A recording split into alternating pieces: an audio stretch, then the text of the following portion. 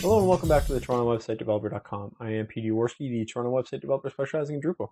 In the second video tutorial on features, I want to show you how we rebuild and revert features. But before we do that, you'll notice I'm over at my website, TorontoWebsiteDeveloper.com/store. Here you can purchase my tutorials as I develop them. They're only $20, and each sale goes to help me to continue to develop these tutorials, keep them free and keep them frequent.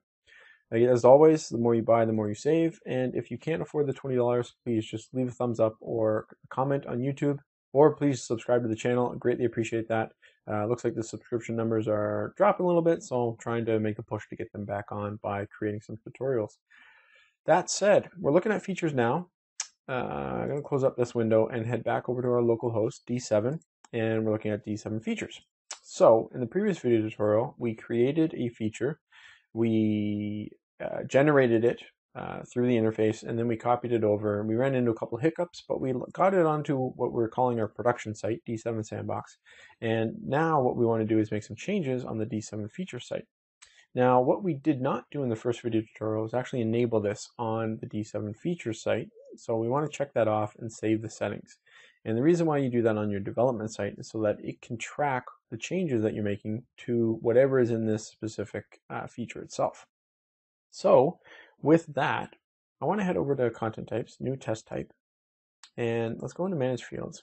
And so one thing you'll notice here is I've added dog name. So I've got field dog name, and if you look at the feature itself, you may not know this, but this state tells you whether or not it matches kind of what you've created before. And so it's telling us that it's default, but I actually created a new field on it, so that doesn't get picked up unless I add that field to the content type.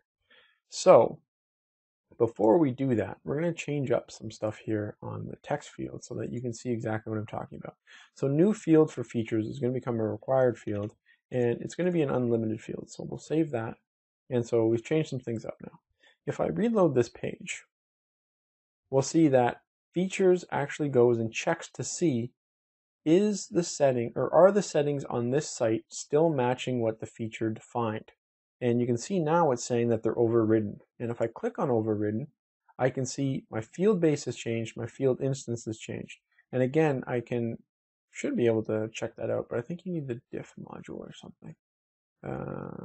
Let's go ahead and, we lock those. Yeah, okay, that's not what we want. Hold on a second.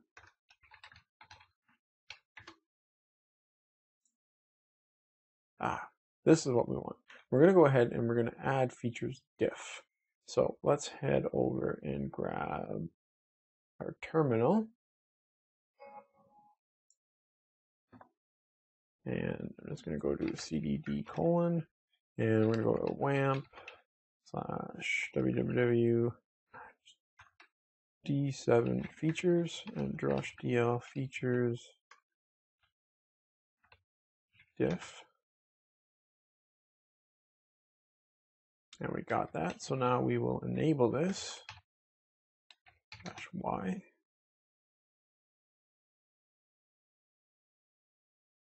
Okay. And now if I go back over here, I can reload this page and I can click on overridden, and I get this nice diff of what actually changed. And you'll see here that on the field base, it's now saying I've got the cardinality went from 1, so only one value allowed, to now -1, so unlimited. So that's good. That's exactly what we wanted. And on the instance, I went from nothing being required to this field instance now being required. And so it's picking up both of my changes. So that's kind of cool. So first thing we're going to do is, let's say I screwed that up. I didn't want to do that. So I can get rid of those, just blow them out of the water by reverting. So I click revert, and I actually have to check off my checkboxes here. So revert these guys. And now, okay, don't worry about that. That's the features diff module. Now, if I go into structure content types, oops, I want to click. Go into manage fields. If I look at this new field, it's no longer required. And down here, it goes back to number of values 1. So that's kind of the cool thing about features, is that it will actively monitor changes on your site. And so that's helpful when you're looking at development to production. The other thing that it can do is we can add and rebuild the feature. So you remember at the beginning of this, I went and created the new field dog name or something like that. Yeah, dog name. And now I want to add that to the content type. So I can do that by going back to my feature.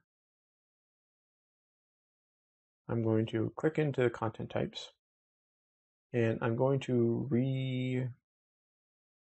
want to recreate. We're going to recreate this guy. And you'll see here, it's automatically picking up the fact that I have now field dog name on there, and it's picking up the new instance. And so that's good.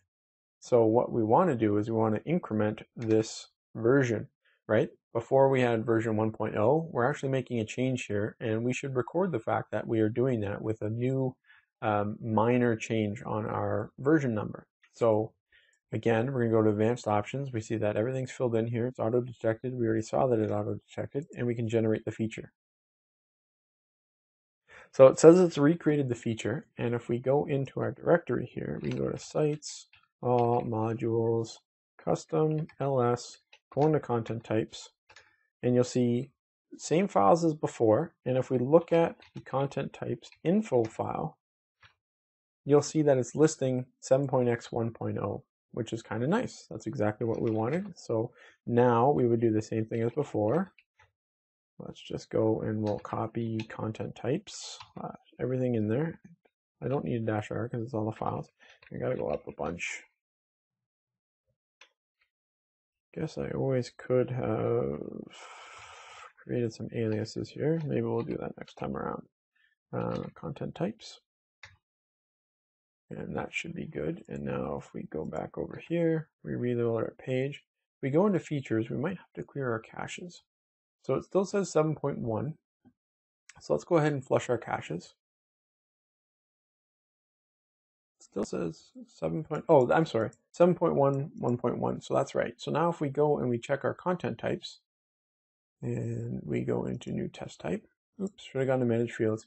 You can see now we have dog name showing up, and we've gone ahead and we've changed on our development site, and we've brought it over to our production site.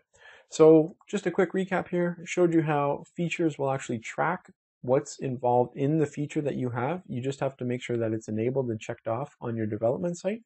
So remember here, I didn't have this checked off. We did that right away.